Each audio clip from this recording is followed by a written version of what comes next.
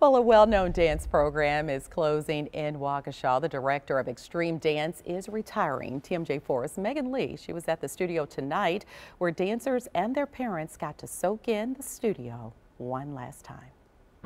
After 16 years, Sandy Feller is closing the doors here at Waukesha Xtreme Dance. The years have been filled with tragedy and triumph.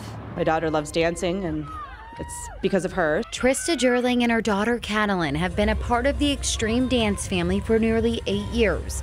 They have been there for the good times. Over the years, the girls established friendships. You become closer. Some of the, girls became family. The parents you kind of became family. They have also leaned on one another during the bad times. The dance team became victims of the horrible Waukesha Christmas Parade tragedy. There's a lot of anger and grief, but as time goes on, you kind of move on, and you're never going to forget what happened. It left many of them seriously injured and forever impacted. When I joined, there was still trauma in some of the girls' heads. Abigail said the girls persevered. We even got to interview Sandy and her dancers back in 2022 when they prepared for the parade once again. If you're having a rough day, dance it out. And that's exactly what they did. It's been the best experience. For moms like Heather Bogey, she's grateful the studio instilled confidence in her daughter Isla. But she loves to perform, and Sandy gave her that opportunity.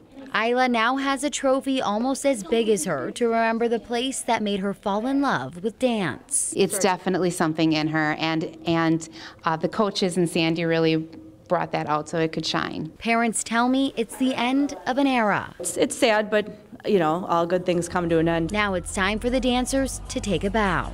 In Waukesha, Megan Lee, TMJ4 News.